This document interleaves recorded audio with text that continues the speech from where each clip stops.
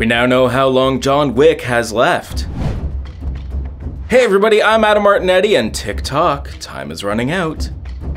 We're now in what Lionsgate is calling Wick Week, where they're revealing exclusives all throughout the week, from teasers to posters and more. One of the things that Collider has learned is that the newest chapter of John Wick's story, John Wick Chapter 4, will have the longest runtime of any of the previous chapters. The first John Wick film was 101 minutes, with the second and third respectively clocking in at 122 and 131 minutes. And now we know that Chapter 4 will have a runtime of 169 minutes, equaling 2 hours and 49 minutes of runtime. Based on what we've seen from the materials released so far, it's going to be a globe-trotting adventure filled with action from start to finish. John Wick Chapter 4 will arrive in theaters on March 24th.